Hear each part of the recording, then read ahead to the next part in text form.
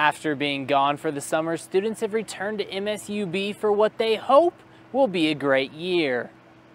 I'm really excited to be back on campus and be able to interact with everybody. It's going to be really nice to have in-person classes again. Although classes at MSUB are in person, the school says they've been on the cutting edge of online classes for quite some time now. And they offer a very flexible schedule for students who choose or need to attend classes online. We offer something that's called High Flex, which means that a student can choose the modality in which they want to access their educational experience. So maybe on Monday they have a conflict and have to be out of town.